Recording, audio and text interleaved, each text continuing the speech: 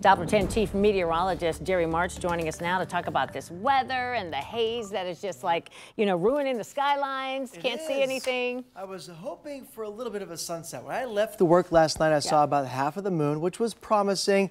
The clouds and the smoke came back this morning, and then this evening kind of a repeat performance. So I do think we're on track for improvement. By this time tomorrow, I think we're not going to be talking as much, if anything, about the air quality. We're going to be shifting gears, talking about the weekend and the possibility of storms, though. So always time to talk about the weekend. It is. Oh, of course. But it's a 4-day weekend for a lot of people. Saturday, Sunday, Monday, Tuesday, right? So we're looking at the opportunity again for improving the weather forecast in one category, but the heat and the humidity return. Some spots getting close to 90 degrees by the time we roll out and get into your weekend, but we'll also be tracking the possibility of some stronger storms as well. So keeping that in mind as you're making your way through the forecast. Time lapse right now, you don't see a whole lot of difference except when night falls after 9 o'clock. Some of those lights kind of giving an eerie feel to downtown Columbus this evening. And that's pretty much what you're going to see in your backyard in your town as well, all over central Ohio. Temperatures are leveling off nicely in the 60s, a couple of degrees cooler than we were earlier today. So we're gradually going to cool things down a bit,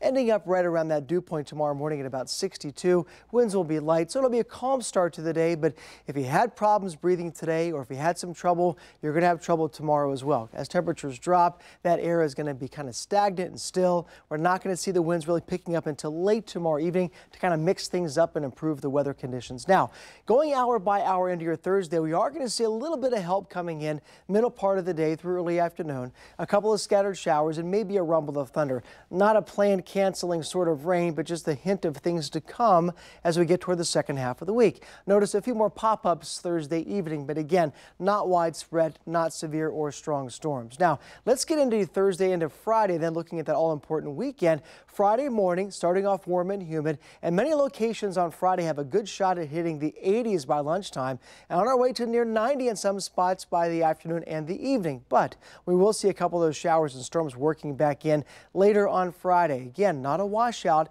and some of the location and intensity of the storms is subject to a bit of change. Just be on the lookout and know that there might be some issues later Friday. I think the larger issues, unfortunately, come in time for our weekend. Saturday morning, Saturday during the day, a lot of green showing up, tracking some storms. Coverage on Saturday will be spreading, as will the intensity of some of those storms too, and that carries into at least Sunday morning. So of the weekend days, hopefully Sunday a little bit better, and I do think the chance of a thunderstorm decreases just in time for your 4th of July. Tomorrow, just a slight chance midday and later, high of 86. Heat and humidity and a few storms build Friday into Saturday. On Sunday, we'll see the rain early, hopefully clearing out later in the day, and what should be a light chance of a shower or storm for the July 3rd and 4th. But we're going to keep this sticky weather around for the rest of your 10-day forecast.